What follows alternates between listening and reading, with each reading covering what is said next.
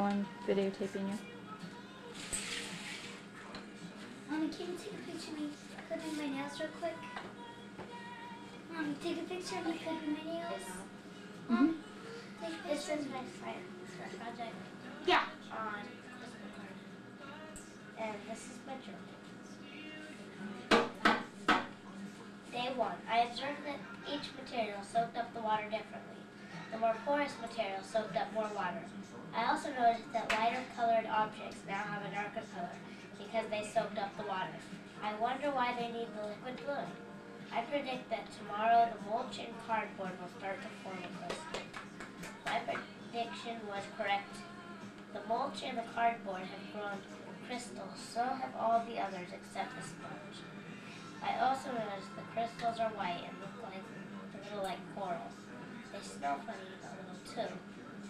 I wonder why the sponge's crystal had not started growing yet. I wonder why on most of the crystals they are growing their crystals up and the foam is growing on the side.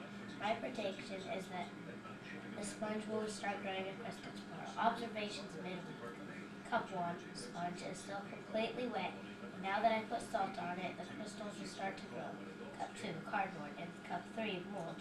Both have feathery crystals. Cup 4, stone. Cup 5, foam.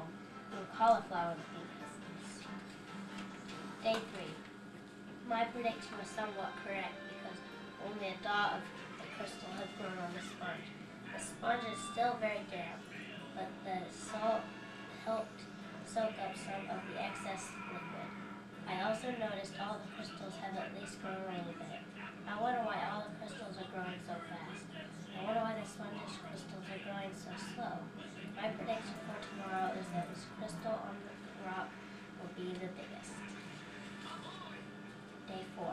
My prediction was right. The crystals on the rocks are growing the best.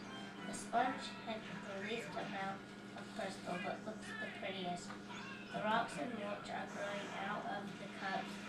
I wonder why the sponge looks the coolest, even though it has the least amount of growth. I wonder why the crystals on the rock are turning yellow.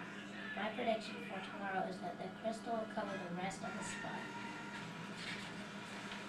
Day 5. My prediction was wrong. The crystals did not cover up the sponge. All the crystals have grown over the cup, except the foam.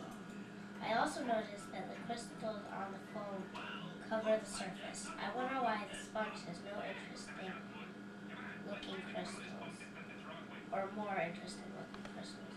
I predict that tomorrow the crystals in the foam cup will be over the edge of the cup. My prediction was wrong. The foam's crystals did not go over the side of the cup. I also noticed the sponge's crystals are all different. They look like a cotton ball, a feather, and coral. The stone's crystals are turning yellow, but they are growing more little red crystals. I wonder why the crystals are growing so quickly. My prediction is that the sponge's crystals will continue growing the smallest and coolest looking crystals. The last day, day 7. My prediction was right. The sponge's crystals are still the smallest and coolest. I also noticed all the crystals are turning pink. I noticed the stone's crystals are getting really little red crystals growing on the main crystal. I wonder